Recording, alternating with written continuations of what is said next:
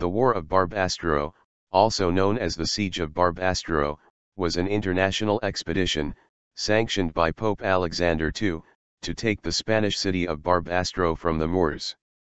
A large army composed of elements from all over Western Europe took part in the successful siege of the city, 1064. The war was part of the Reconquista, but in its international and papal character it presaged the Crusades of the next 2 centuries. Ramón Menéndez Pidal famously described the expedition as a crusade before the Crusades. Alexander II first preached the Reconquista in 1063 as a Christian emergency. It was also preached in Burgundy, probably with the permission of participation of Hugh of Cluny, where the abbot's brother, Thomas de Chalon, led the army. Certainly zeal for the crusade spread elsewhere in France, for Amatus of Montecassino notes that the grand chivalry of the French and Burgundians and other peoples, grand chevalerie de Francoiz et de Borguegnons et d'autres gent, was present at the siege. Thus, a large army, primarily of Frenchmen and Burgundians, along with a papal contingent, mostly of Italo-Normans, and local Spanish armies, Catalan and Aragonese, was present at the siege when it began in 1064. The leader of the papal contingent was a Norman by the name of William of Montreuil. The leader of the Spaniards was Sancho Ramírez, king of Aragon, whose realm was greatly threatened by the Moors to the south. The largest component, the Aquitainian, was led by the Duke Guy Geoffrey, whom one historian calls the Christian Generalissimo. Though the makeup of this grand army has been subject to much dispute, that it contained a large force of Frankish knights is generally agreed upon. The Duke of Aquitaine led the army through the Pyrenees at Somport.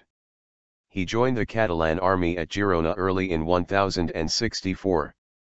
The entire army then marched past Graus, which had resisted assault twice before, and moved against Barbastro, then part of the Taifa of Lida ruled by Al-Muzaffar.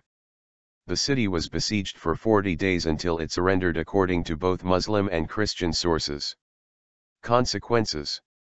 Terms were given by the Christians to spare the lives of the Muslims and respect their properties, but the pact was quickly broken. Another source tells us that the garrison offered to surrender their property and families in exchange for letting them leave the town, and so it was agreed with the besiegers. However, the Crusaders didn't honor the treaty and killed the soldiers as they came out. Crusade soldiers plundered and sacked the city without mercy.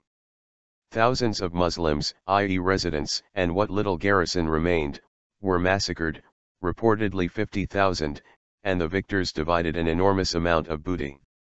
The Andalusian Muslim jurist Ibn Abd al-Barr was among the witnesses of the fall of Barbastro. He described the aftermath as follows. What can be your opinion, O Muslims, when you see mosques and oratories, that once were witness to the recitation of the Qur'an with Makran and the sweetness of the call to prayer, immersed in polytheism and slander, loaded with bells and crosses in place of the followers of the merciful, imams and pious men, vergers and muezzins, are dragged away by the infidels like animals for sacrifice, they are brought to the butcher, they prostrate themselves humbly in the mosques which are then burnt and reduced to ashes while the infidels laugh and insult us, and our religion wails and weeps. Not only that, the plight of the women seemed to have been especially tough as a consequence of the siege and victory of the Crusaders. During the siege an indefinite large amount died of thirst-related diseases and were subjected to degrading treatment after victory, converting them into servant and sex slaves, or sometimes even exposing them to the torture of their husbands. The Crusaders made off with a lot of booty. The Kitab al-Rad al-Matar records the capture of a good many Saracen girls and Saracen treasures. Armengol III of Urgel was given the lordship of the city. In 1065, in a counterattack, the Moors easily retook the city and undid all the Crusaders' work, massacring the small garrison. Thibaut, the Burgundian leader, died, possibly of wounds received on campaign, while returning to France after the loss of the city in 1065. Historiography. Historian Reinhard Dozy first began a study of the war in the mid-19th century based on the scarce primary sources, mainly Amatus and Ibn Hayyan. Dozy first suggested the participation of a papal element based on Ibn Hayyan's reference to the cavalry of Rome. Subsequent historiography has stressed the Cluniac element in the war, primarily the result of Ferdinand I of Leon's recent attempts to introduce the Cluniac reform to Spain and inspired by the death of Ramiro I of Aragon following the failed siege of Graus.